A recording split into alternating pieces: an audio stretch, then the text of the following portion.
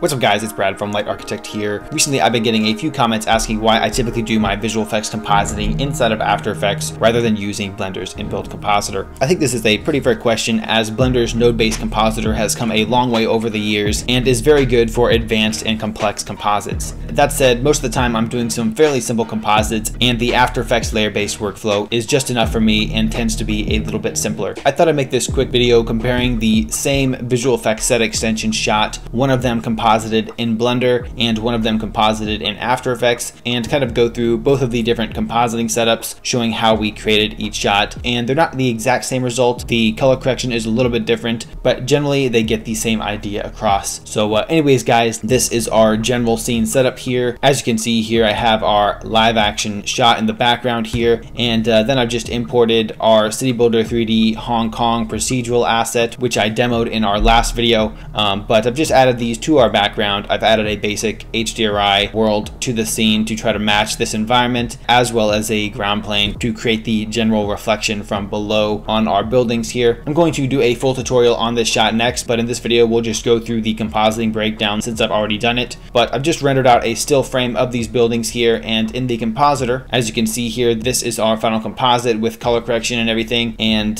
this is our compositing node tree setup here. And if you're new to node-based compositing, it can look a little bit complex, but it's actually pretty simple. I'll just go through the different inputs that we've composited here until our final result, and then compare that to our After Effects project. Alright, so the first input we have here is just our basic CG building beauty pass here, and I've just input that into a transform node to bring it up a little bit higher in our scene to just kind of reposition it a bit better for my own desired taste. Then I've run it through a color balance node to color correct it toward the color of our general live action shot as well. In addition to our color balance node here, I've reduced the contrast using an RGB curve setting. The reason I did that is because, as I mentioned in previous videos, as things get further off into the distance, they get a general reduction of contrast as well as a reduction of saturation, as there's kind of that atmospheric fall off from the particles in the air and everything. So I've just used our live action background here to kind of judge the general look of the color tone and saturation for our CG element here. And then I've run that, as I mentioned, through a human saturation node. I brought down the saturation a little bit by 10% actually, then running that to a bokeh blur node, which is just giving it a slight blur. I've only done a tiny bit of blur here, but just enough to kind of blend it into the background. And after doing that basic color correction, I've used a little grain element here with a movie clip, and I've run that through a human saturation node to bring down the saturation, as there was some color noise on it. And then I've run that through a blur node to give that grain a little bit of blur, and then I've combined that on top of our CG element here to add some grain to the CG element to match it to our live action shot. As you can see here, we have some grain in our live action shot, so we want to try to add that grain on top of our CG element here. So that's what we've done with these nodes. And if I wanted to, I could actually increase the amount of grain with this factor node here. But after color correcting our CG element, it was time to mask out the foreground layer here. So I've added a few different inputs here for the mask of the foreground buildings. The first one here, I've just used an input of our movie clip, and then these are the basic undistortion and scale nodes that Blender creates when you track the footage so that it fits your render. So those will be there by default. I've used a distance key to key out the sky. So I've used the general key color of the sky, and then I've adjusted the tolerance and fall off so that most of the sky is an alpha channel in our scene. So I'll go ahead and just add a viewer node here to show you guys real quick. Just go to image here. Maybe actually we need to just go here.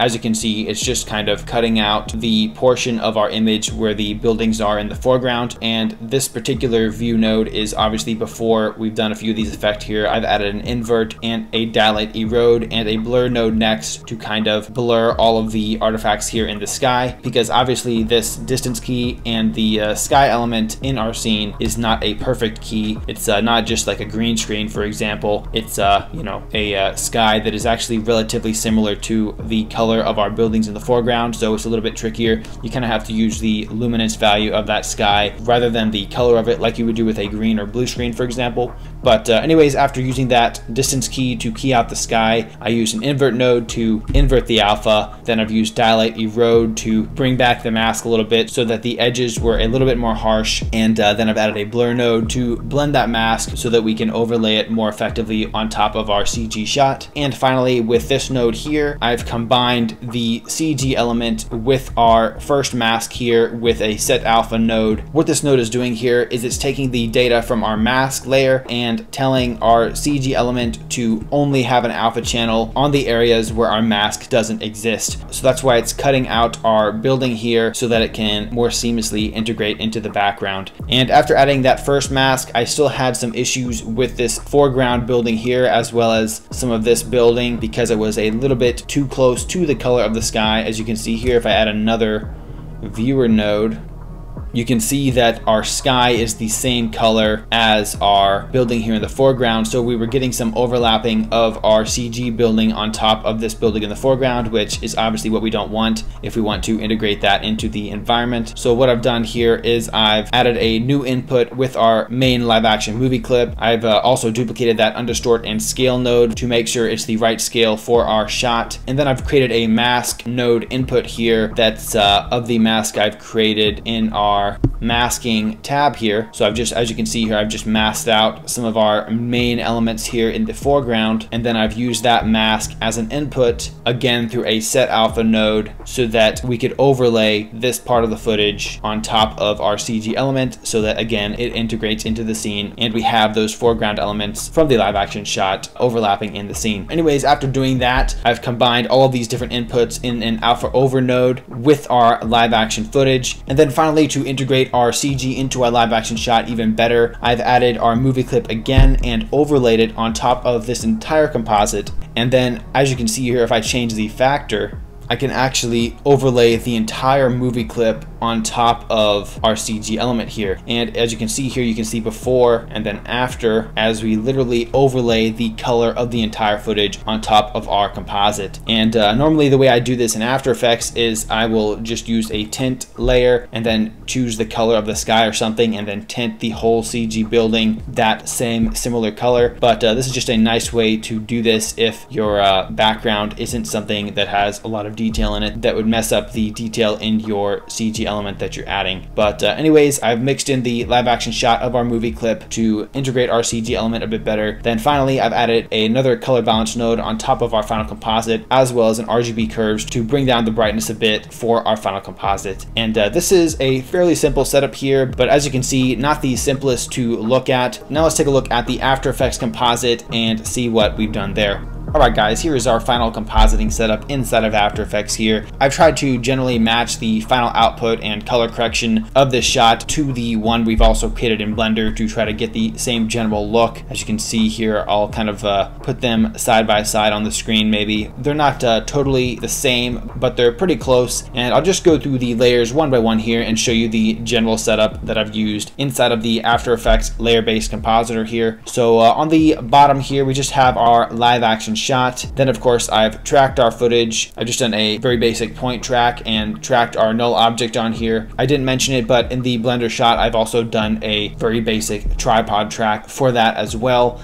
On top of the null object that we used for our tracking data, I've added our main beauty pass output of our set extension from Blender. And as you can see here on this specific layer, I've added my various effects to blend it into the footage a bit better, which would be the same thing as all of the effects that I've done in this area right here. So as you can see here, I've added a basic lumetri color to kind of tint the image and color correct the CG element to the live action shot. I've added some grain to the shot, and I've added some of that camera lens blur to match the blur of our background environment. After color correcting our CG element, I've created a mask overlay with our live action footage. So as you can see here, if I enable it really quick, I've just created a basic mask here of our foreground element. I've used the extract tool to extract the part of the image that was brightest, like the sky, and then I've blurred it with some camera lens blur on this specific layer. And on our CG building, I've used an alpha inverted matte of that mask overlay to use that data to hide the part of the CG building where that mask is.